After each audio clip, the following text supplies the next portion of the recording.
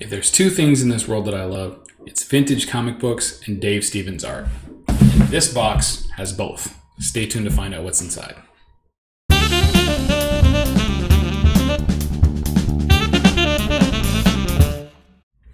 Hey YouTube comic community, this is Jimmy the Geek Aficionado, and as I said, I love my vintage comics and I love Dave Stevens art. If you're not familiar with Dave Stevens, you're gonna love what you see in here, and you're gonna get yourself educated.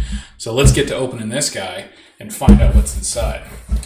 These are all from eBay, so we'll add that in there now, and they're all from the same seller, which is why they're in the same box, right? Which is kind of a dumb thing for me to say, but you know. And you get it inside a flat rate. So I found one thing. It was I was looking for a Fantastic Four back issue, and I always like to check, to see what a seller has after I've either purchased something or want an auction or something like that, just to see if I can get some more stuff before I go, before I check out. And he had some great stuff. So let's show off that book. I mean, this is kind of the big book. So you know what? Let's talk. We're still talking about Dave Stevens, so let's talk about some Dave Stevens. This is what I've been trying to track down, the issues that he did of this series. This is Alien Worlds #2. Again, Dave Stevens, kind of a master of good girl art in the 80s. He does a phenomenal job. Gone too soon. We certainly lost him far earlier than we should have. But yeah, you just can't deny that he has a solid understanding of the female form, and he does that work very well. And if you're also not familiar, Dave Stevens actually created the character the Rocketeer that they did a movie of back in the, I want to say it was the early 90s is when that came out. So this is also another book that I've been trying to track down. Cool stuff about this. Okay, so shout out to Bub's Comics for showing this under his Q, right? When he did, he was going through he had his contest for 1,000 subscribers, I think, and it was like, find me books that start with Q.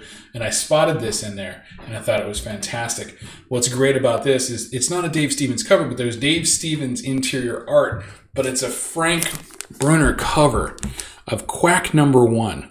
With this great Howard the Duck. I want to say it's Howard the Duck, or it's like Howard. No, it's the Duccaneer, right? Because this is not Marvel, so it's the Duccaneer, and he's got a nice scallywag with him, flying the Jolly Roger. This is a cool. It's a cool book, right? It's just fun, animal cartoons and stuff like that. You've got Duckula, you've got Cosmo Cat. You got Uall Gibbon. There you go, Reggie. There's a new Gibbon for you. And the Duccaneer. But there is some Dave Stevens art inside of here, along with, just like I said, a gorgeous Frank Brunner cover. Again, Frank Brunner lost recently. Just hard to keep the good ones around. So, all right. Now we're on to some of the Silver Age, right? The vintage books that I was talking about. One of the big, what do they call it? They're called anthology collections that I've been trying to complete is Tales to Astonish, specifically trying to get all the old Ant-Man issues. This is a great one. This is the, I want to say it's the 4th appearance of the Wasp. It's issue number 47, Ant-Man and the Wasp, Tales to Astonish.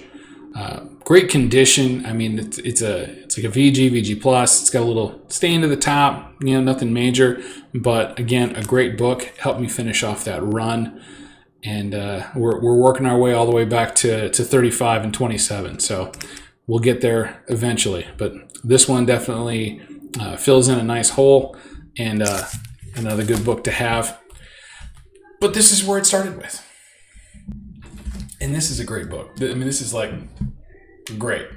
Anytime you can get any of the major Marvel characters in the top 10, their first 10 issues, it's a great day. And this one's no different. Fantastic Four issue number 9. Great Submariner cover. This is his 3rd appearance in the Silver Age, where the Fantastic Four are getting kicked out of the Baxter building. I don't know if the Submariner has anything to do with it, but we're going to find out. We certainly will. But this was one of the, what do we have, 6, 7, 8, 9 books that I had left to get for Fantastic Four this year. So now we're down to 7. 1 through 6 and 12 are the ones that I'm still missing. But this one's now off the list, along with issue number 8 this year. And we're working our way through, working our way back to number 1. It's got, it's like a little bit of stain up there, something like that, some marker. Maybe it was like a marker that got kind of smudged out. I don't know, maybe a little soot. But it's actually a pretty sharp presenting book. They've got it marked as a 5.0. They might not be wrong. So this will get obviously clean into press and off to CGC eventually. But for right now, it's staying with me. And that's all we've got in that unboxing. Thanks everybody for checking this out. Make sure you hit the thumbs up, subscribe to our channel, and ring that notification bell. And we'll catch you next time when I've got more stuff to open up. Thanks.